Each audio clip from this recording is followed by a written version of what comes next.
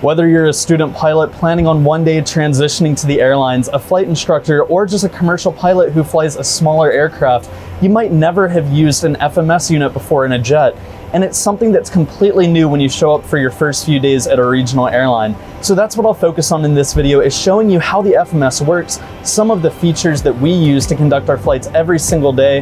Now keep in mind, our FMS unit is a little bit different than some of the units you'll find in other airplanes, so I'll give you a broad overview of how it works and some of the principles that apply across the board regardless of which airplane you'll be flying.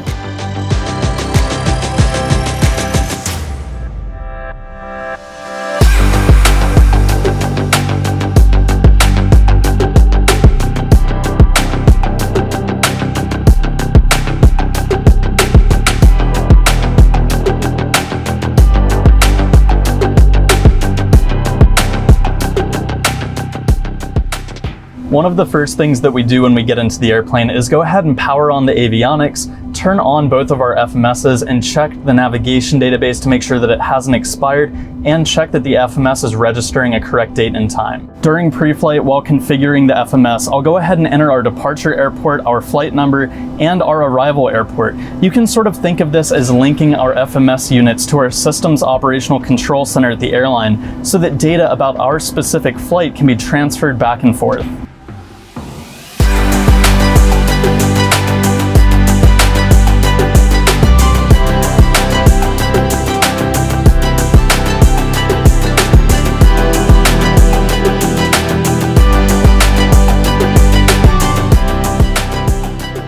Before we can push back from the gate, a few things have to happen. I'll go ahead and send for the weather reports from both our departure and arrival airports as a quick reference for runway selection and any passenger announcements. I also need to send our final fuel load to dispatch and the station. The air traffic controlled cleared route is entered into the FMS and then cross-filled onto the other pilot's side, and then we'll go ahead and check our waypoints against our EFBs to make sure all of the waypoints and our route looks good. Before the door closes, we have to go ahead and print out our weight and balance closeout and our TPS report, which is used for runway performance and data. And if I need to change our departure runway after the door has closed, I can go ahead and send a message through ACARS requesting a new TPS for a different runway. In this case, I'll send a message requesting a TPS for runway 9 right with anti-ice on.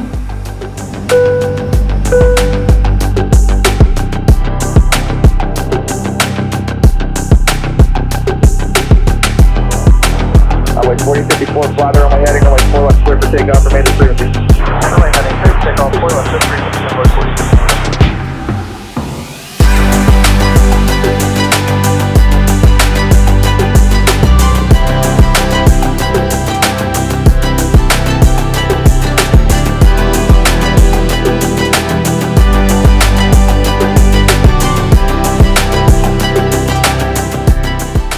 Usually around 10 minutes after departure, a fuel progress report is sent through ACARS to our FMS.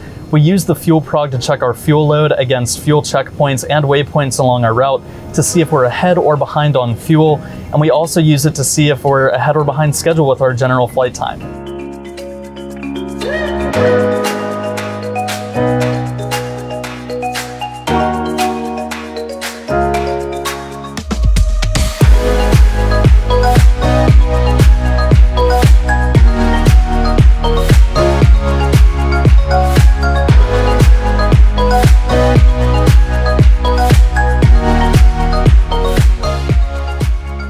En route, there's a lot that we can do with our FMS. Anything from sending questions to our dispatcher to checking the weather at our arrival airport or alternate airports to get a general sense of conditions on the ground and how the trend is looking for weather conditions.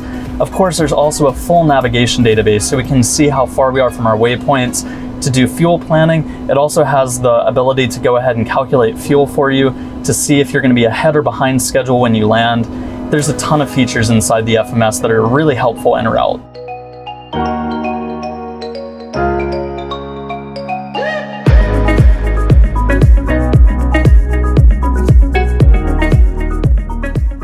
Let's say we're flying a STAR arrival procedure into a busy airport like Chicago. I can go to our flight plan page and enter the required crossing altitudes for each fix along the STAR, and then I'll go to the VNAV page, or vertical navigation page, which gives advisory vertical guidance that gives a required descent rate to meet each of those crossing restrictions. Now keep in mind, on the Embraer 145 we don't have auto throttles, so we have to control the descent manually. I'll match my vertical speed with the required descent rate given by the vertical navigation page to meet each of those crossing restrictions. That's a good overview of what I use the FMS for every day I fly. And keep in mind, when you're flying with experienced pilots, ask them how they use the FMS, because even after a year of flying on this airplane, I'm still learning tips and tricks about all of the features that we have on board.